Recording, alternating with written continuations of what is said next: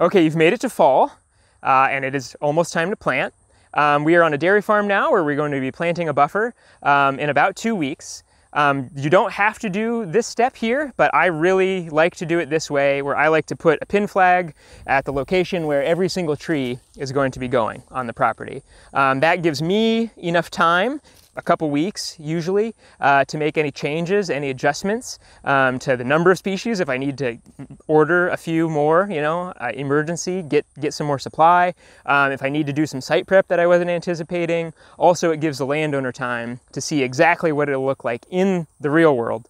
I have noticed that landowners, not everyone is as good as using maps at people who kind of look at them professionally, you know, so it's good to lay things out for everyone beforehand, and it makes the day of the planting really easy. The layout does not have to be very challenging. I know my pacing really well. Part of that, you know, comes with practice, but I have a little tool, a homemade tool to help with the flagging. So it's just a rope that I put electrical tape every 5 feet.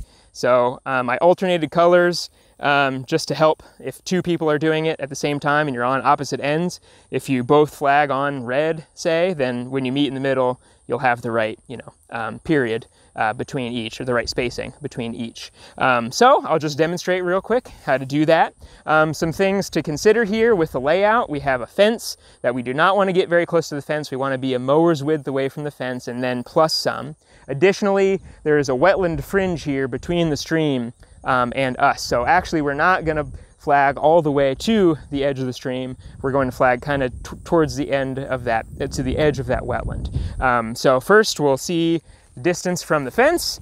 I'll go ahead and, so that's about 10 feet right there where I just stepped. So that'll kind of be where we'll say maybe a little bit closer than 10 feet.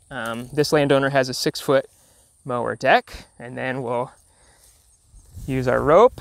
So you can hold that over the, there we go. And then, so it is nice to have with multiple people. And then you'll just pull it as far as you need to go. I don't need to flag this whole site for y'all, but the nice thing about this rope is that it makes it easy to follow contours.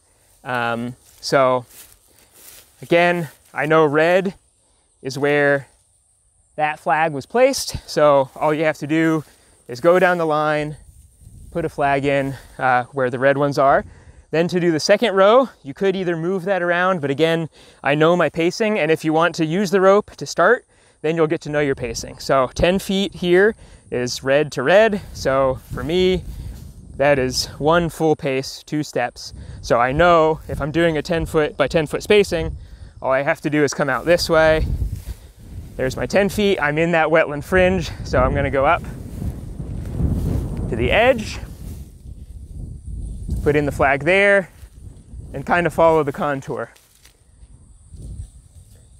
And then the same with the third row, and so on until we're flagged. And now we have plenty of notice for the landowner, plenty of notice for us to make sure we can get everything set up very efficiently and prepped before it comes time to plant.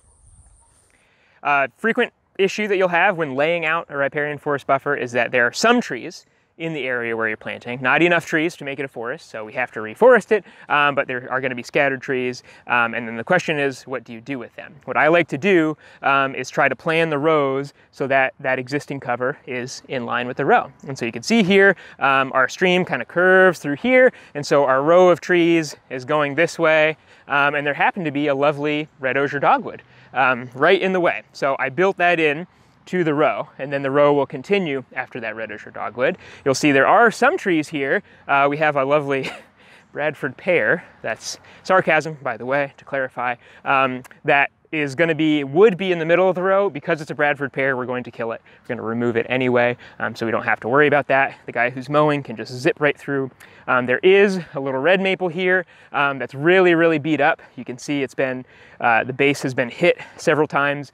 So I actually am going to ask the grounds crew what they want me to do here. Their mower, I think, could barely fit between the tree that's going to go here and this red maple, but because it's going to die very soon from all the damage to its base, I might just remove that so that, again, the guys can just zip right through with their mower and we don't have to worry about any confrontation there.